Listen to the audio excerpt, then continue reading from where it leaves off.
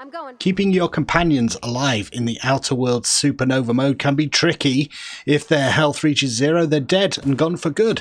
This guide will hopefully help you stand a fighting chance. I'm no expert, but I am someone who struggled to make it through even the most basic enemy encounter without my companions dying at the start, until I came up with some strategies that I'm going to share in this video.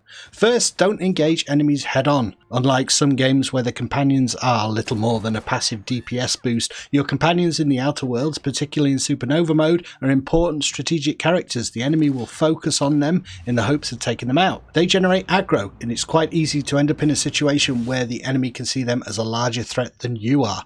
Examples are the easiest way to describe this sort of thing, so I'm going to share an example where I'm attacked by a bunch of enemies unexpectedly in a village and try to escape. So here we are, we're just wandering around here, everything's fine. What a lovely village. Suddenly there are 4 enemies on the map, so we need to hightail it out of here. So I'm giving Parvati move orders to come down here and get into cover. We do manage to get 1 hit off here with Parvati, but if you watch what she does at this stage, when I tell her to get behind this container here, she's backing off very slowly, firing her pistol, moving slowly into cover, when what I really need her to do is to move into cover fast. Now, as the enemies come around the container, she's continuing to fight. She's getting surrounded. I'm not sure who's aggroed her, who's aggroing me, because she's continuing to fight. It's very hard to keep track of things in that case. Unless we actually run away from the encounter entirely, we're probably dead at that point. To get around this, we're going to go to Parvati's AI settings, which is the 4th option here.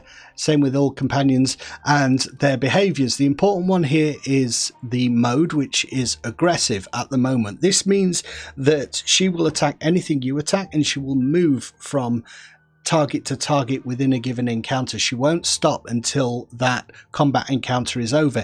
It leads to the fact that you don't have that fine control over the over her movement in combat, which is very important in this mode. You do have defensive mode, but in my experience this is very similar to aggressive mode, and I'm not sure what the distinction is. The tooltip doesn't make it clear, and also in combat she seems to behave very similarly to aggressive, so I found defensive not to be much of an improvement.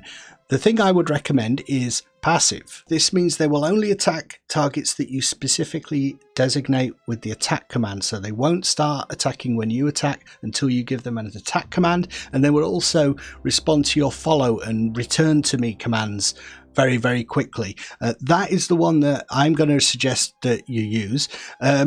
Distance is less important, but you know, depending on whether you're using melee or ranged, you might want them closer to you or further away. I put mine on a far distance, and I tend to put them on ranged as well, because I don't want them close up to the enemy. I want to be telling them to move into range to do things like melee and stuff. So start off in ranged, and I go for the far distance. So if an engagement does happen, hopefully they're far enough away from me that I've got time to give them a command for them to flank around an enemy or attack from a slightly different angle. If they're really close to me, then we're both pinned at that stage, aren't we? Let's back out of here for now. We're going to come to our controls and edit keybinds. The important ones for your companions are these ones here. That move command, so point anywhere in the environment and click it for them to move to that specific point. Hold it down if you want them to just return to you. That's the companion attack command. We're going to be using that to designate specific ones. And special abilities, these are really, really cool for setting up ambushes and that type of thing. So make sure those are bound to things that feel intuitive to you. So examples being the best way to show things, let's do this. So we've given her a command to move behind those boxes. We're always looking for ways to flank people and find bottlenecks. So while she's behind those boxes, they're not going to see her, they're not going to aggro her.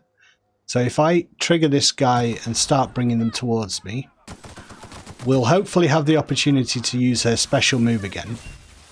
Then she's obviously out in space and vulnerable, so find another place for her to go to, behind those boxes in this case. We've got the other guys still coming down. She's regenerating her special move, so we can't use that impact move at this stage. But we can potentially move her to the other side of that guy and maybe catch this guy in a crossfire. It doesn't kind of work very well here, But you can see the principles involved. It's kind of moving your companions around the enemies as the combat happens. And you can call it micromanaging if you like, or you can call it being a good leader to your party. That's the way I like to think of it. So again, backing off. And we're going to find a position for her to ambush because her special move is regenning at this stage. So if we move her up there, while this guy comes round the side of the boxes, we can hopefully do another jump on him with her hammer move and finish him off. So that's basically what I would suggest doing. You're kind of moving in combat with your companions, finding places for them to go, flanking, always looking for opportunities to catch the enemies in crossfires and take them by surprise. We want to be in charge of the engagement and kind of overwhelm them rather than them overwhelming us, and use the companions in that way. And with the settings as they are, with the character on passive, if things do go from bad to worse, when you decide to absolutely flee, you can give those orders and you can hightail it out of there without the companion getting stuck trying to attack and slowly backing off, firing and stuff, which is no use at all. Okay, so I hope this guide helped you, the principles of kind of trying to keep companions alive in combat. Any questions, do let me know in the comments, and thanks for watching. Bye!